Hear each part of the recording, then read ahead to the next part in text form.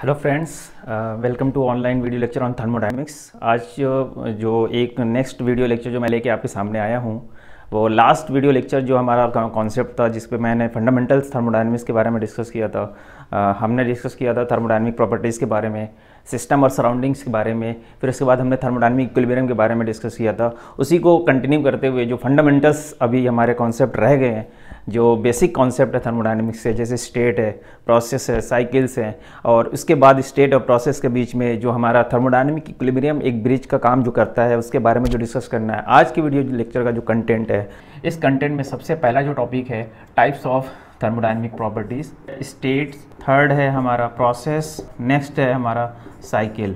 ये हमें डिस्कस करना है। सबसे पहले मैं आज स्टार्ट करता हूँ थर्मोडायनेमिक प्रॉपर्टीज़ के बारे में। थर्मोडायनेमिक प्रॉपर्टीज़ तो मैंने देख लिया था, उसके कितने टाइप्स होते हैं। दो टाइप्स की जनरली थर्मोडायनेमिक प्रॉपर्टीज़ होती है। एक हमारी इंटेंसिव प्रॉपर्टीज़ होती है और एक एक्सटेंसिव प्रॉपर्टीज़ होती है। इंटेंसिव प्रॉपर्टीज़ आपको सबको पता होगा, intensive properties are independent of mass, और एक्सटेंसिव प्रॉपर्टी जो मास पे और साइज पे, एक्सटेंट ऑफ द सिस्टम पे डिपेंड करती है, उसे हम एक्सटेंसिव प्रॉपर्टी कहते हैं। उसके लिए बहुत बेसिक एग्जांपल मैं लेकर आपको समझाना चाह रहा हूँ। प्रैक्टिकल एग्जांपल है, एक कंटेनर है, कंटेनर में कोई गैस है जिसको हम एज ए सिस्टम ले रहे हैं।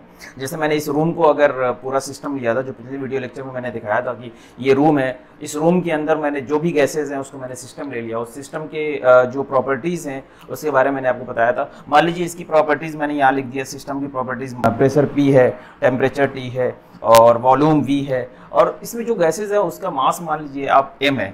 अगर ये केस है तो कोई भी अगर प्रॉपर्टीज़ के बारे में हमें ये पता करना है कि वो प्रॉपर्टीज़ हमारी इंटेंसिव है या एक्सटेंसिव है, तो उसका सिंपल तरीका क्या है कि आप उस पूरे सिस्टम को दो पार्ट में डिवाइड कर दो। इमेजिनरी लाइन ड्रॉ करो, एक जैसे मैंने इस केस में इमेजिनरी लाइन ड्रॉ की है। उसके बाद देखिए कि कौन कौन सी प्रॉपर्टी हाफ डिवाइड करने के बाद प्रॉपर्टी चेंज हो रही है या वो भी हाफ डिवाइड हो जा रही है। तो जैसे अगर मैंने देखा कि मास है, इस टोटल रूम में अगर मास m है गैस का, तो अगर मैंने उसको दो पार्ट में डिवाइड कर दिया तो ऑब्वियस है कि मास जो है m/2 हो जाएगा।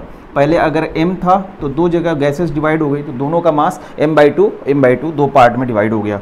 वॉल्यूम, ऑब्वियस है वॉल्यूम भी क्या होगा, दो हिस्से में डिवाइड हो जाएगा, v/2 और v/2। लेकिन गैसेस का जो प्रेशर है, अगर रूम के अंदर अगर एटमॉस्फेरिक प्रेशर की कंडीशन है, गैसेस का प्रेशर 1 atm है, तो अभी भी वो प्रेशर P सेम रहेगा, उसमें कोई चेंजेस नहीं आएगा। और टेम्परेचर, अगर मान लीजिए एनवायरमेंट टेम्परेचर 30-35 डिग्री सेल्सियस जो भी है वही एज इट इज़ रहेगा, टेम्परेचर में भी कोई चेंजेस नहीं आएगा। और थोड़ा सा आगे बढ़ते हैं मतलब इस थर्मोडायनेमिक प्रॉपर्टीज़ के बारे में, उससे अलावा कुछ और प्रॉपर्टीज़ के बारे में, फिजिकल प्रॉपर्टीज़ के बारे में डिस्कस करता हूँ मैं।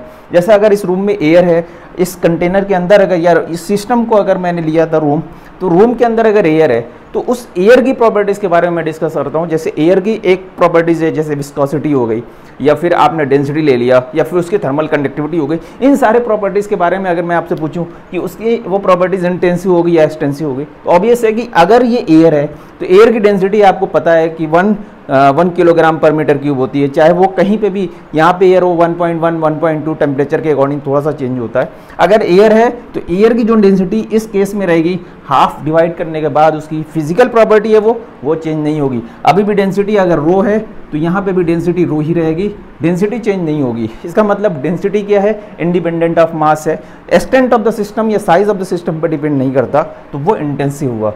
तो अगर इंटेंसिव प्रॉपर्टीज़ का एग्जांपल मैं लिखूंगा तो चलिए आप लिख लीजिए, जो मास पे डिपेंड नहीं कर रही, प्रेशर, टेम्परेचर, विस्कोसिटी। हाँ चलिए, जो भी फिजिकल प्रॉपर्टीज है, जैसे विस्कोसिटी है, विस्कोसिटी एयर की जो इस केस में है वही सेम यहाँ पे भी रहेगी। हाफ डिवाइड करने के बाद एयर वही एयर है, इसलिए उसकी प्रॉपर्टी विस्कोसिटी सेम रहेगी। तो अगर मैं विस्कोसिटी म्यू लिख रहा हूँ तो वो सेम रहेगी, डेंसिटी रो लिख रहा हूँ तो वो भी सेम रहेगी। लेकिन वॉल्यूम चेंज हो जाएगा, तो इसका मतलब वॉल्यूम इस केस में नहीं आएगा। तो वॉल्यूम कहाँ आएगा, वॉल्यूम तो आपका एक्सटेंसिव प्रॉपर्टी का केस है। इसके बाद देखिए और कौन सी प्रॉपर्टी, कोई भी एनर्जी, यहाँ पे जितनी एनर्जी है वो एनर्जी सारी की सारी इस सिस्टम की है। जैसे मैंने दो हाफ में डिवाइड किया, दो पार्ट में डिवाइड किया, एनर्जी भी डिवाइड हो जाएगी। जैसे आप इमेजिन कीजिए कि आप अगर बर्गर खा रहे हैं, एक बर्गर आप पूरा खाएंगे तो इसका मतलब पूरी एनर्जी बर्गर की आपको मिल रही है। लेकिन अगर हाफ पार्ट में, दो पार्ट में आपने डिवाइड कर दिया, एक हाफ पार्ट आप खा रहे हैं, एक हाफ पार्ट किसी और को दे रहे हैं, इसका मतलब जो हाफ पार्ट आप बर्गर खा रहे हैं या कोई भी हाफ आइटम आप खा रहे हैं, उसी की एनर्जी आपको मिल रही है। इसका मतलब ये है कि इस सिस्टम को अगर दो पार्ट में मैं डिवाइड करूंगा तो सिर्फ इस हाफ पार्ट की जो एनर्जी होगी वही एनर्जी आपकी E/2 हो जाएगी। अगर यहाँ पे एनर्जी E थी तो यहाँ पे E/2 हो जाएगी, और यहाँ पे भी आपकी एनर्जी E/2 हो जाएगी। इसका मतलब एनर्जी भी क्या है, इस तरह से बहुत सारी चीज़ें हैं जो आपकी एक्सटेंसिव प्रॉपर्टीज़ में आएगी, जो मास पे डिपेंड करती है। जो मास पे डिपेंड नहीं करती उसे हम क्या कहते हैं, इंडिपेंडेंट ऑफ मास। जैसे एयर की थर्मल कंडक्टिविटी क्या है, थर्मल कंडक्टिविटी फिजिकल प्रॉपर्टी है, वो चेंज नहीं होनी है। जो भी थर्मल कंडक्टिविटी अभी इस सिस्टम की है, हाफ डिवाइड करने के बाद भी थर्मल कंडक्टिविटी के वही रहेगी। इसका मतलब ये भी इंटेंसिव प्रॉपर्टीज़ है। तो ये बेसिक इंफॉर्मेशन थी। और एक और बात यहाँ पे मैं डिस्कस करना चाह रहा हूँ, कोई भी एक्सटेंसिव प्रॉपर्टी अगर है और अगर आपने उसको मास से डिवाइड कर दिया, जैसे कैपिटल V क्या है, कैपिटल E आपका वॉल्यूम है, टोटल वॉल्यूम मैं लिख रहा हूँ, और अगर मैं इसको मास से डिवाइड कर दूंगा कैपिटल V बाई M, जिसे मैं कहूँगा स्पेसिफिक वॉल्यूम। जब भी किसी भी प्रॉपर्टीज़ को आप मास से डिवाइड करेंगे तो वो स्पेसिफिक प्रॉपर्टी कहलाती है। जैसे वॉल्यूम को मैंने मास से डिवाइड किया, स्पेसिफिक वॉल्यूम हो गया। तो ये क्या हो गया, ये आपको दिख रहा होगा 1/ρ है। ये क्या है, ये इंटेंसिव प्रॉपर्टी है, ना कि अब एक्सटेंसिव। तो किसी भी प्रॉपर्टी को अगर आपने मास को डिवाइड कर दिया, अगर वो प्रॉपर्टी पहले एक्सटेंसिव थी, मास से डिवाइड करने के बाद वो स्पेसिफिक हो गई, तो फिर वो इंटेंसिव हो जाएगी। इस तरह से किसी भी इंटेंसिव प्रॉपर्टी को अगर आपने मास से डिवाइड कर दिया तो वो एक्सटेंसिव हो जाएगी। ये बेसिक कॉन्सेप्ट था जो मैंने सोचा आपको थर्मोडायनेमिक प्रॉपर्टीज़ के बारे में डिस्कस कर दूं। इसके बाद जो नेक्स्ट टॉपिक है वो हमारा स्टेट्स है। ये हमारा नेक्स्ट टॉपिक है। पिछली वीडियो में हमने देखा था कि थर्मोडायनेमिक प्रॉपर्टीज़ को किस तरह से हम कोऑर्डिनेट ज्योमेट्री में लिंक करते हैं। कोऑर्डिनेट ज्योमेट्री में मैंने आपको दिखाया था, एक्स और वाई कोऑर्डिनेट बनाया था। इस पॉइंट को डिफाइन करने के लिए हमें प्रॉपर्टीज़ की हेल्प लेनी पड़ी, हमें कोऑर्डिनेट्स की हेल्प लेनी पड़ी। इसी तरह से किसी भी सिस्टम को डिफाइन करने के लिए हमें प्रॉपर्टीज़, थर्मोडायनेमिक प्रॉपर्टीज़ की हेल्प लेनी पड़ती है। प्रेशर, टेम्परेचर, वॉल्यूम और इस तरह से बहुत सारी जो भी प्रॉपर्टीज़ है उसको डिफाइन करने के लिए हमें प्रॉपर्टीज़ की हेल्प लेनी पड़ती है। तो यहाँ पर भी मैं ये दिखा रहा हूँ कि इस पॉइंट को डिफाइन करने के लिए हमें कोऑर्डिनेट्स की ज़रूरत पड़ी, एक्स और वाई कोऑर्डिनेट्स की। तो अगर मैं कोऑर्डिनेट ज्योमेट्री को थर्मोडायनेमिक्स से बात करूं, थर्मोडायनेमिक्स से लिंक करूं, तो इस पॉइंट को मैं कहूँगा दिस पॉइंट इज स्टेट। और ये एक्स और वाई कोऑर्डिनेट्स क्या हैं, प्रॉपर्टीज़ हैं। तो ये पॉइंट हमारा क्या शो कर रहा है यहाँ पे, दिस पॉइंट इज स्टेट। और किसी भी स्टेट को अगर डिफाइन करना है तो आपको मिनिमम 2 प्रॉपर्टी फिक्स करनी पड़ेगी। अगर किसी स्टेट को फिक्स करना है, उसकी सारी प्रॉपर्टी, अगर आपने 2 एक्स और वाई कोऑर्डिनेट फिक्स कर दिया तो ये पॉइंट जिस तरह से कोऑर्डिनेट्स में, कोऑर्डिनेट ज्योमेट्री में फिक्स हो जा रहा है, इसी तरह से थर्मोडायनेमिक्स में अगर किसी भी सिस्टम की प्रॉपर्टीज़ को फिक्स करना है तो आपको 2 प्रॉपर्टी अगर फिक्स कर दे रहे हैं, प्रेशर टेम्परेचर फिक्स कर दो, प्रेशर वॉल्यूम फिक्स कर दो, या कोई भी 2 प्रॉपर्टी अगर आपने फिक्स कर दिया तो उसकी सारी की सारी प्रॉपर्टी फिक्स हो जाएगी। इसलिए ये कोऑर्डिनेट ज्योमेट्री हमारी बहुत हेल्प करती है थर्मोडायनेमिक्स समझने के लिए। इसी तरह से स्टेट पॉइंट है और स्टेट को डिफाइन करने के लिए हमें thermodynamic properties, pressure, temperature, volume या इस तरह से जितनी थर्मोडायनेमिक प्रॉपर्टीज है उसमें किसी भी 2 प्रॉपर्टीज की जरूरत आपको पड़ेगी। और एक चीज और याद रखिएगा, अगर किसी भी स्टेट को चेंज करना है तो सिर्फ अगर एक प्रॉपर्टी आपने चेंज की तो उसकी स्टेट बदल जाएगी। एक प्रॉपर्टी अगर आपने चेंज की तो उसकी स्टेट बदल जाएगी, चाहे वो प्रेशर, टेम्परेचर कुछ भी आप चेंज करें। जैसे मैंने एक पॉइंट यहाँ पे डिस्कस किया था, उसको थोड़ा और डिटेल में डिस्कस करना चाह रहा हूँ। वो ये था कि अगर आप 2 प्रॉपर्टी फिक्स कर रहे हैं तो उसकी सारी की सारी प्रॉपर्टी फिक्स हो जाएगी। तो इसको हम इस तरह से डिस्कस कर सकते हैं। अगर आप फॉर्मूला लिखेंगे आइडियल गैस इक्वेशन का, PV = RT, इस इक्वेशन को आपको पता है कि 2 तरह से लिखा जाता है। एक लिखते हैं हम P(v) = mRT और एक P(v) = nRT। यहाँ पे R, ये R क्या है, इसको मैं R बार लिख सकता हूँ, ये है यूनिवर्सल गैस कांस्टेंट। और यहाँ पे जो R है इसे हम कहते हैं कैरेक्टरिस्टिक गैस कांस्टेंट। अब ये जो दोनों R है, दोनों में फ़र्क क्या है और इन दोनों इक्वेशंस में डिफरेंस क्या है, चलिए मैं बहुत शॉर्ट में बता के आगे कंटिन्यू करता हूँ, क्योंकि इसमें बहुत सारे बच्चे, बहुत सारे स्टूडेंट डाउट में रहते हैं। तो इसमें इंपॉर्टेंट पॉइंट ये है कि इसमें सारी चीज़ें सेम है, बस ये MR और यहाँ पे NR बार, यही 2 डिफरेंस है, बस इसी चीज़ को हमें समझना है। यहाँ पे आप देखिए कि small m × r = n × r बार, मैं ये लिख सकता हूँ। और एक चीज़ याद रखिएगा, कैरेक्टरिस्टिक गैस कांस्टेंट की वैल्यू चेंज होती है, गैस पर डिपेंड करती है, लेकिन यूनिवर्सल गैस कांस्टेंट जिसे मैं r लिखा हूँ उसकी हमेशा वैल्यू क्या होगी, फिक्स होगी, 8.314, जिसे यूनिट लिखना है किलो जूल पर किलो मोल केल्विन। इस तरह से आप लिख सकते हैं। तो यहाँ पे आइए, ये इस इक्वेशन को मैंने क्या किया है, MR = NR बार लिख दिया। अब इस R की वैल्यू मुझे अगर निकालनी है तो R की वैल्यू निकालने के लिए मैं क्या करूँगा, N/M। आपको पता है कि नंबर ऑफ मोल्स क्या होते हैं, नंबर ऑफ मोल्स ये होता है M/M। तो इसका मतलब ये है कि n/m अगर मैं लिखना चाह रहा हूँ तो ये हो जाएगा 1/m। इसका मतलब क्या है कि R is equal to 1/m into R बार। अब ये अगर मुझे, चलिए एक एग्जांपल लेकर डिस्कस करते हैं। एयर का अगर मुझे कैरेक्टरिस्टिक गैस कांस्टेंट की वैल्यू निकालनी है तो R एयर क्या होगा, R divided by m। This R is equal to 8.314। आपको पता है यूनिवर्सल गैस कांस्टेंट की वैल्यू सेम होगी, हमेशा फिक्स रहेगी। और m है हमारा 28.9। ये हमारी वैल्यू है एयर का मॉलिक्यूलर वेट 28.96, जनरली ये हम रेफर करते हैं।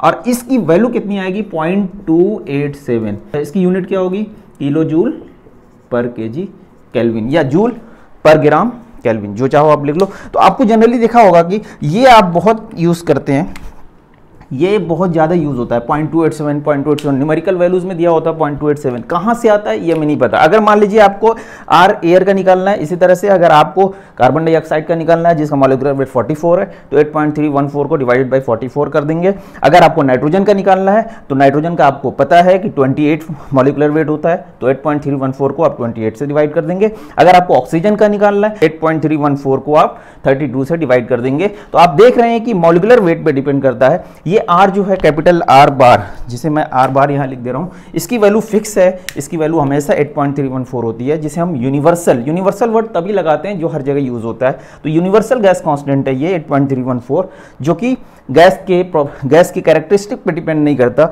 जो गैस की कैरेक्टरिस्टिक पे डिपेंड करता है उसका नाम है कैरेक्टरिस्टिक गैस कांस्टेंट, वो होता है R। चलिए, वो हमारा नेक्स्ट टॉपिक प्रोसेस है। अभी मैंने आपको बताया था कि स्टेट को थर्मोडायनेमिक कोऑर्डिनेट्स में पॉइंट्स से शो करते हैं, और ये एक्स और वाई जो कोऑर्डिनेट्स हैं वो हमारी प्रॉपर्टीज़ है।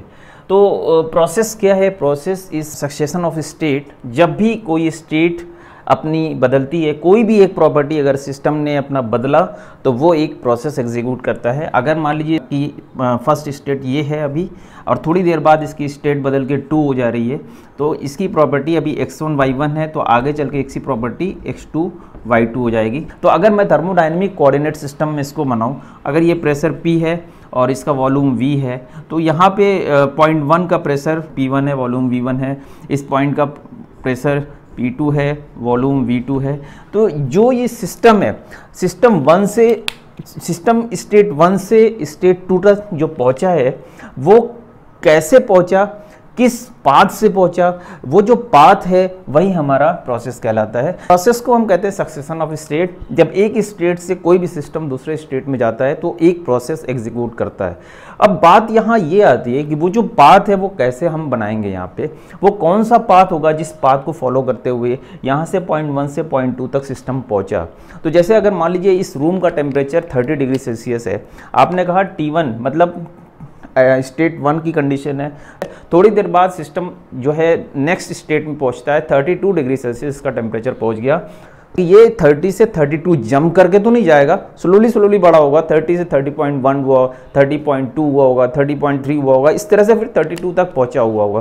तो ये सारे पॉइंट्स आपको इंटरमीडिएट से स्टेट्स को शो कर रहे हैं। ये सारे इंटरमीडिएट स्टेट जब तक आपको नहीं पता होगी तब तक आप इस प्रोसेस को एग्जीक्यूट करने, इस प्रोसेस का पाथ नहीं डिफाइन कर पाएंगे। पाथ डिफाइन करने के लिए इंटरमीडिएट स्टेट्स का, इंटरमीडिएट पॉइंट्स का पता होना बहुत ज़रूरी है। तो इस साइकिल को हम डिस्कस करते हैं। देखिए, कोऑर्डिनेट सिस्टम में मैंने आपको बताया कि जो स्टेट होता है उसे पॉइंट से शो करते हैं, और जो थर्मोडायनेमिक प्रॉपर्टीज होती है उसे कोऑर्डिनेट्स, एक्स और वाई कोऑर्डिनेट जैसे उस तरह से हम उसे डिफाइन करते हैं। और जैसे ही हम आगे बढ़ते हैं प्रोसेस के बारे में, कोऑर्डिनेट सिस्टम में उसको हम इस कर्व या लाइन से ड्रॉ करते हैं, ये उसको कर्व और लाइन से डिनोट करते हैं। अब इसी तरह से साइकिल का मतलब ये है कि इनिशियल और फाइनल स्टेट अगर सेम हो गई, कोई भी सिस्टम इस तरह से एग्जीक्यूट कर रहा है कि उसका सिस्टम एग्जीक्यूट करते हुए डिफरेंट प्रोसेस से पास होते हुए वो अपनी इनिशियल पोजीशन पे अगर आ रहा है तो इसका मतलब वो एक साइकिल एग्जीक्यूट हो रही है। और साइकिल बहुत इंपॉर्टेंट है। आगे की जितने भी हम मशीन्स डेवलप कर रहे हैं, जितने भी थर्मोडायनेमिक मशीन्स डेवलप हुई है, वो सब साइकिल पे एग्जीक्यूट हो रही है। आगे हम साइकिल के बारे में भी डिटेल में पढ़ेंगे।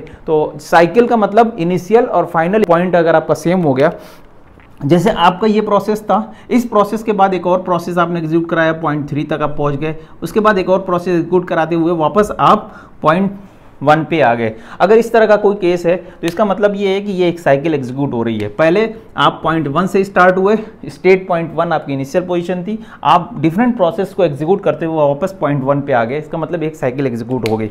इसको मैं एक और पीवी डायग्राम में आपको बता दूं, एक पॉइंट 1 है, एक पॉइंट 2 है। पॉइंट 1 और पॉइंट 2, अगर कोई सिस्टम है जो सिर्फ 2 ही प्रोसेस एग्जीक्यूट किया है, प्रोसेस 1 से 2 गया और वापस पॉइंट 1 पे आ गया, इसका मतलब ये है कि ये भी एक साइकिल एग्जीक्यूट हुई है। तो यहां से आपको समझ में आ रहा है कि minimum number of processes required to execute A cycle is 2। एक प्रोसेस जाने का और एक प्रोसेस आने का, मिनिमम 2 प्रोसेस होना ही चाहिए अगर आपको एक साइकिल एग्जीक्यूट करानी है तो यहाँ पे ये जो साइकिल है, मिनिमम नंबर ऑफ प्रोसेस की साइकिल है, 2 से ज़्यादा भी हो सकते हैं, 3 हो सकते हैं प्रोसेस, 4 हो सकते हैं। कंडीशन यही होनी चाहिए कि प्रोसेस इस तरह से एग्जीक्यूट हो कि इनिशियल और फाइनल पॉइंट आपके सेम होने चाहिए। आज का जो कंटेंट था वो मैंने आपको डिस्कस कर दिया है। तो नेक्स्ट वीडियो लेक्चर में हम आपको कुछ और टॉपिक्स लेकर आपके सामने आएंगे। Thank you very much.